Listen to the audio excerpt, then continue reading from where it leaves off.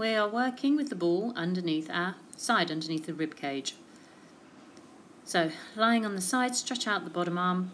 Bottom knee bent for some support, but you can straighten it, get it longer. Entirely depends on what your balance is like. And look at that face, just a beautiful long side stretch there. Bottom hand can cradle your head, and I just lift up and down. So if you see where I place my top arm, that's where I'm aiming to move from. The ribs slide down, and then they go over the ball. So the feeling is where my hand is there, sort of heart area, sternum. That's where I curve from. My hips are trying to stay as still as possible, and I'm really working through the thoracic as I go.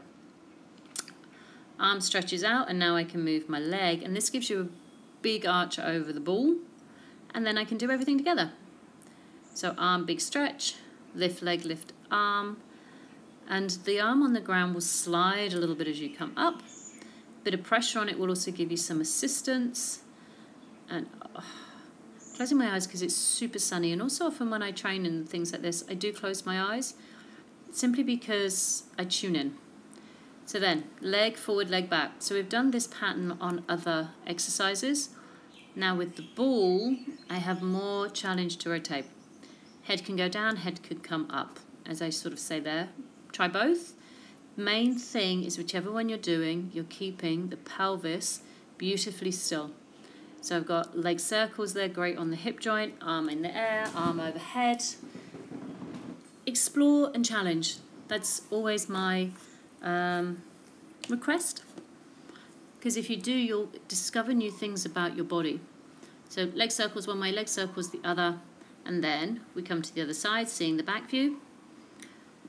You're going to have to play a little bit again with where you place the ball. Each of us are individual, but it's not the waist.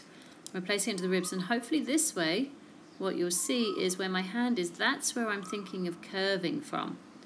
So it's a side bend through the upper back. The head starts to come up, and then the rest of the body follows through. Hand behind, elbow forward, and you can just start to see my back going into a side curve.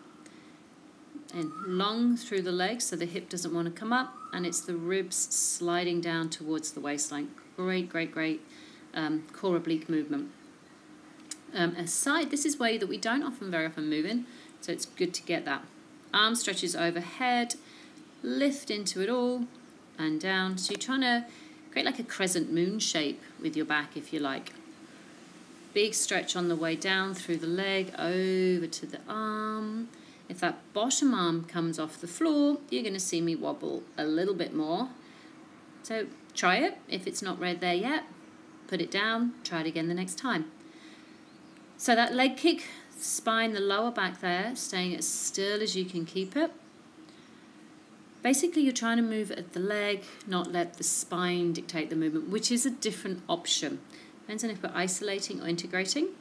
Here I've integrated my upper body by lifting up. Again, I need to lift my chin slightly up there. Leg circles one way, leg circles the other. Great. Using the ball, as I say in the other videos, massively good challenge.